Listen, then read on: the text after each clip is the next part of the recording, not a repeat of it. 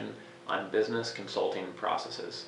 What I'm going to do here is share a number of things which, if you run a consulting team, if you're about to start your own business consulting business, or if you run your own consulting firm, these are activities which you should probably have very well documented so that you can constantly optimize them, learn from them, and use these processes to show your clients how efficient you are, and then also to show new team members how you complete projects and internal operations in a very effective manner. And that way it's very easy to train a new person, and it's very easy to communicate what's expected of them.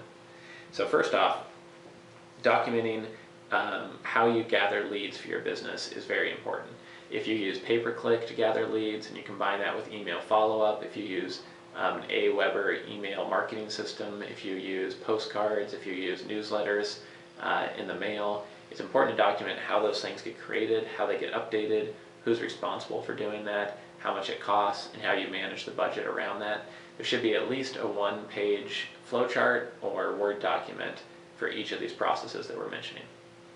Another process that should be documented are potential client proposals. As a business consultant, you'll probably send out 3 to 7 proposals for every one project that you secure.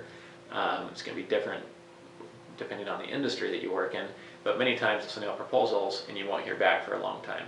So it's important to have a process for completing a proposal, checking the quality of that proposal, archiving that proposal, following up on that proposal, and then trying to close on that proposal. And there's all these different activities that you can do to optimize that process that's going to lead to maybe getting 2 proposals out of every 5 instead of 1, or it's going to lead to spending less money submitting those proposals, or it's just going to lead to a much higher quality proposal overall and a better brand image for your business consulting firm.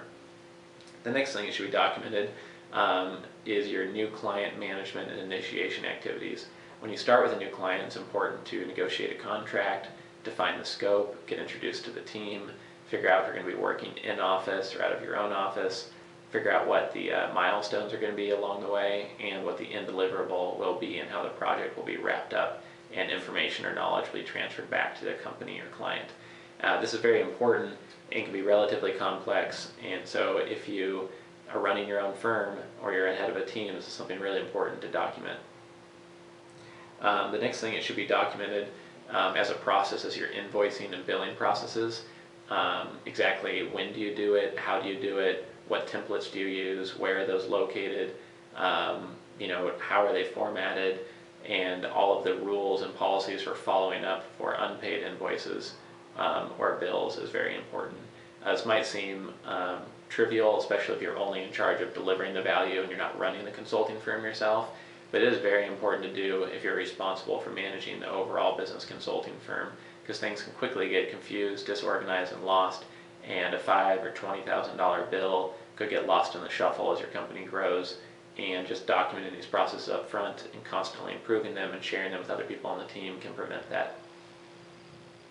Another thing to document that is important to marketing your business consulting services is your PR and marketing and authoritative building plan overall.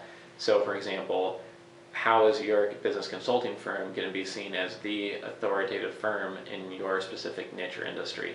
You can do this by documenting the process to write a book, documenting your process for releasing press releases, documenting your process to develop a web presence, or it could just be documenting your process for upkeeping whatever authority position the principals of your firm already maintain. Whatever it is, it should be documented so that it can be, again, clearly communicated to other people and improved over time. So I hope that you've enjoyed this video.